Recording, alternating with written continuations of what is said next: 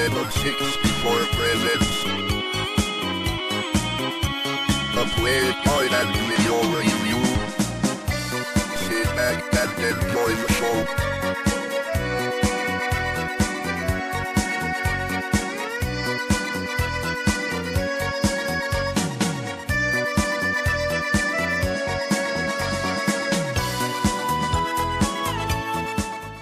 Hey there, welcome to another Lemon C64 Play Guide and Review. This week we'll be checking out 3 games, beginning with CJ's Elephant Antics, developed by Genesis Software and released by Codemasters early in 1991.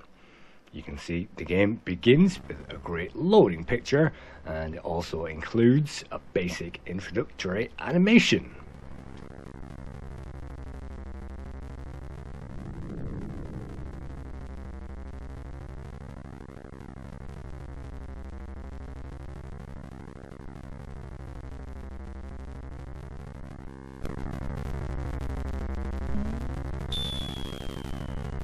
In this game we play as CJ the Elephant, who's been kidnapped from Africa and taken by a plane to France, where he then leaps out and he has to make his way back to Africa via France, Switzerland, Egypt and finally Africa itself. So much for the animated storyline. Let's load up that game and let's check that out.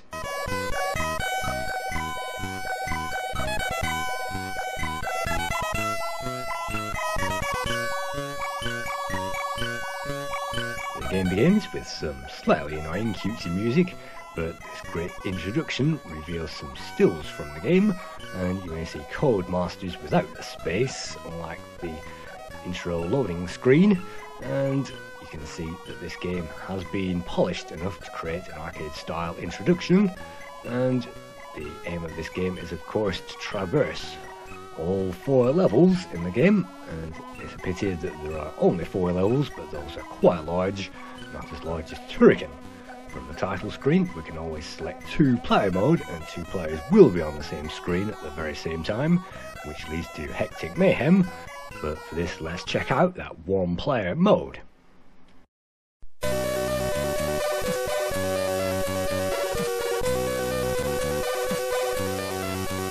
At the very start of the game it's easy to lose a life straight away simply by the frogs that you find on virtually the very first screen.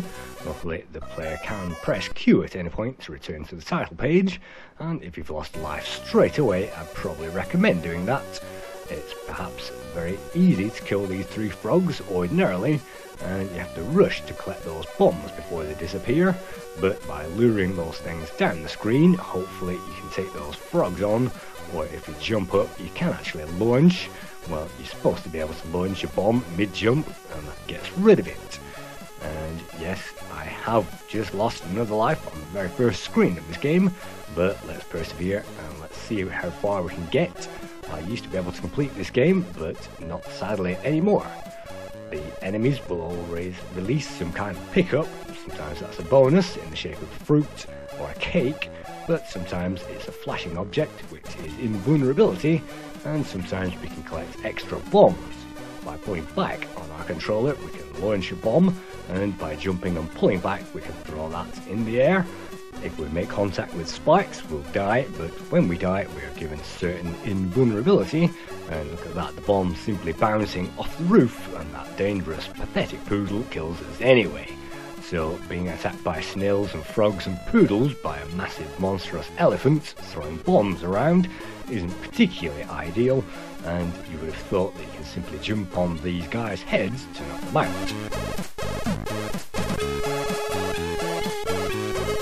Unfair deaths can really pile up as the player tries to play this, but you saw I managed to pick up a flashing object that was an invulnerability pill, and that meant that the cloud, which would have wiped yet another life, was defeated, and we can remain invulnerable for some time, and it's great we can take on these enemies and reveal those collectibles.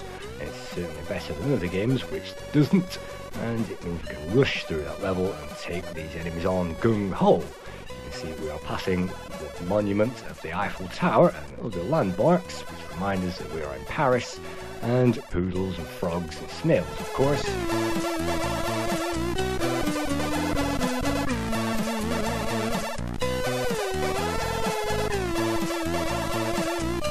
point, the game gives the player multiple routes around the level, and sometimes it's best to choose your route wisely.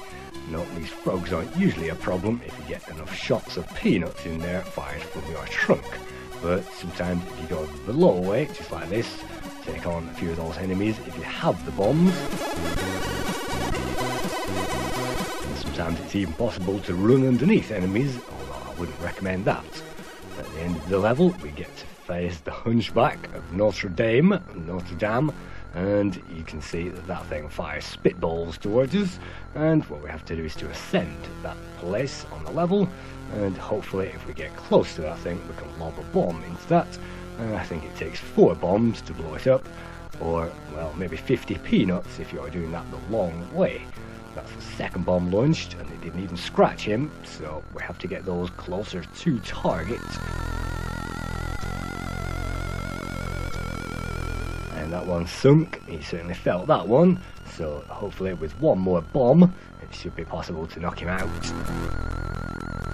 And he drops a map which takes us on to the next level via a bonus stage.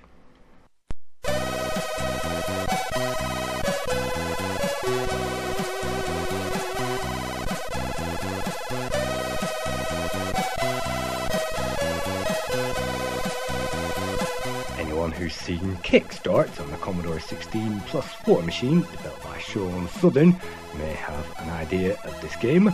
It's a very simple bike game where you cannot touch anything except for the balloons, which will give us a bonus, and all you have to do is to keep jumping, avoid everything, and make your way along this linear bonus stage to the end of the level.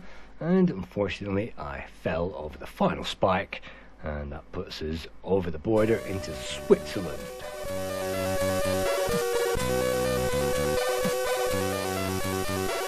It's surprising that a penguin takes more than just a few hits to knock out, and that's wiped out yet another life. And here are the leaps of faith.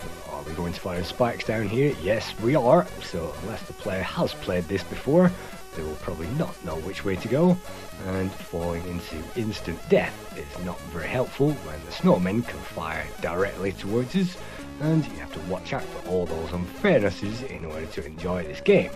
Yes, I did used to enjoy this game, and I played this until I became so good I could complete it, but having come back to this over so many years, I find that the monsters and the critters involved are relentless.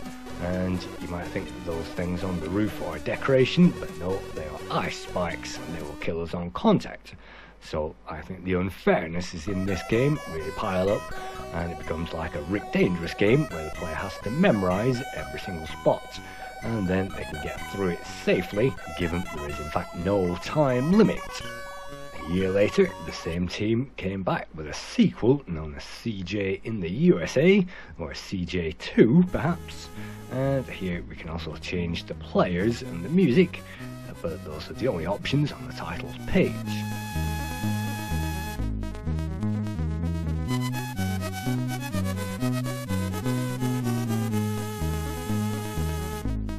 As we are in America, we now get some bluegrass, except this time that we find ourselves in the bottom of a ship, and we have to escape from the entire ship, which is taking us back to America. We have to get through America and find our way back to Africa the hard way.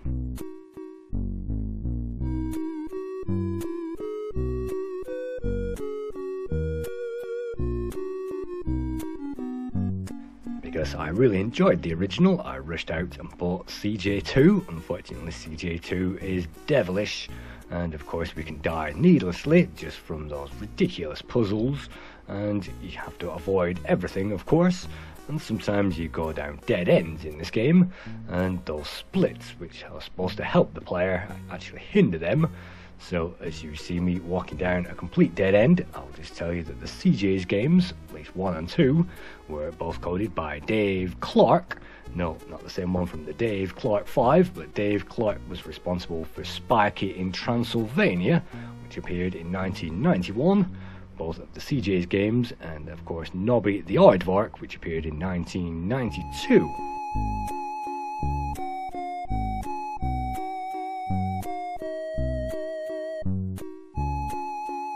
These quite plain levels are designed by the graphics from Jonathan Smythe, and Jonathan Smythe also created graphics for Stuntman Seymour in '92, and Dizzy Panic, which was a '91 game, and Bubble Dizzy in '92. So those guys creating games and graphics for Codemasters.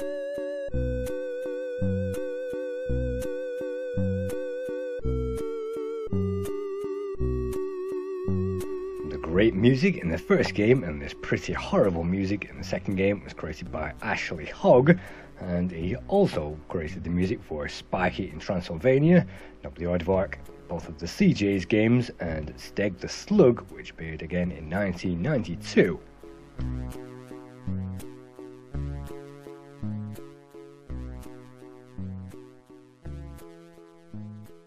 I think this music reminds me of a fairground rather than a boat in which we must escape from, and that music disappears halfway through that level, and the player will have to play this in absolute silence.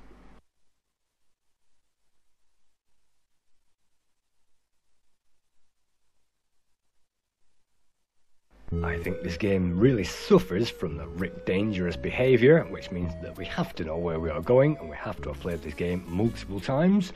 And yes, I did try to jump off the very edge of that platform and still ran straight into that water. And sometimes you can be very lucky with enemies, but of course sometimes you can't.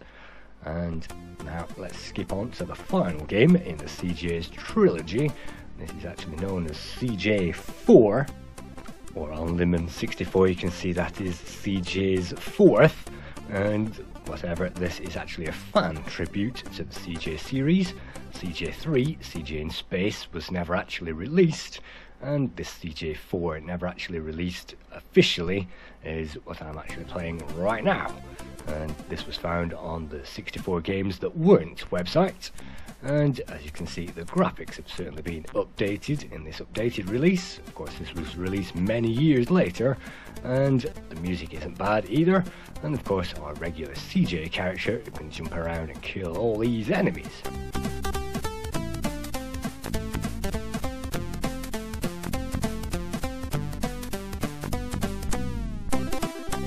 CJ's fourth was originally developed in 1984, and that is licensed to Codemasters, not actually sure whether that actually got released, and was also released under the name Jumbo.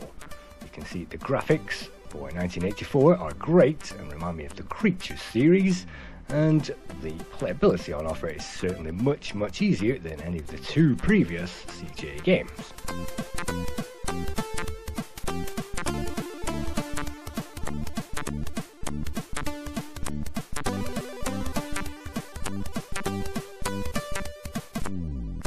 Anything, this game plays even easier than the Creatures game, and I have to say, above everything, the one thing that spoils this game is the difficulty curve, and that's because the difficulty curve does not exist.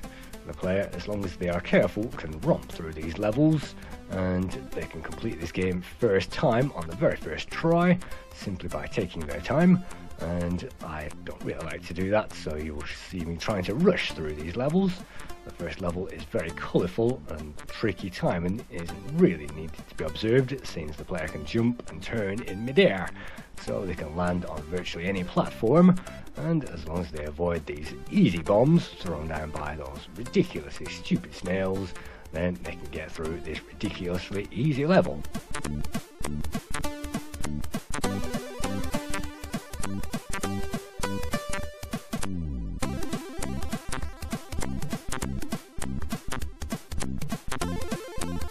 CJ the Fourth isn't a bad game, certainly not bad music or graphics, and it's not coded very badly, and you could liken this to the great Gianna Sisters perhaps, and all those other great games that we enjoyed on the Commodore 64.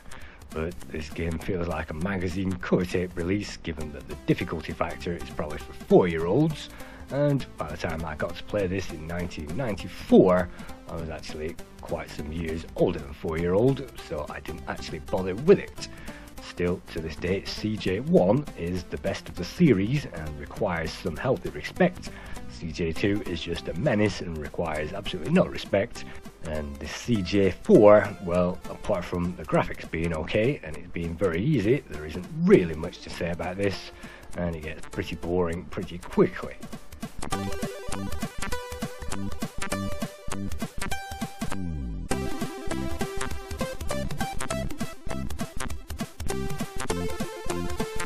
Eventually, at the end of the level, we find a teleport, or that could be an elephant trap, and just like Rick Dangerous, we can choose our level. Well, we have completed level 1, but there is no X against that, so let's choose the second level, which necessitates another slip-slidey ice world. Only, as far as I know, you don't slip-slide, but you can move on those conveyors you can see on the floor, and the return of those lethal spikes.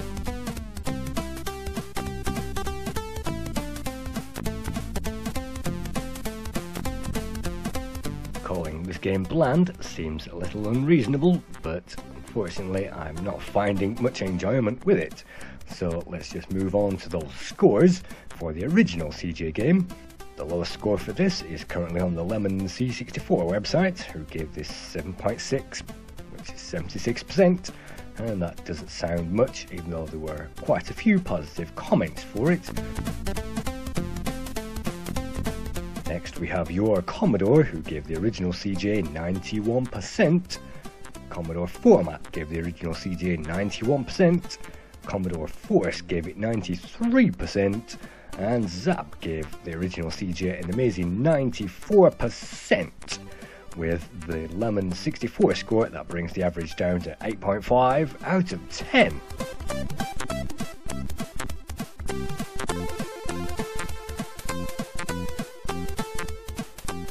Certainly the famous CJ games are popular on the C64, and I'd certainly recommend players try these out. It's not easy, and it's not an absolute pushover until you get to CJ4, which this is, and you can see that the character is well animated and can fire instead of peanuts. It looks like heavy machine gun fire or some kind of missile on this game. And look at that, I'm simply running through it hell for leather because I can't bother to play it. But thank you once again for viewing another Lemon C64 play guide and review. Hope to see you again sometime soon.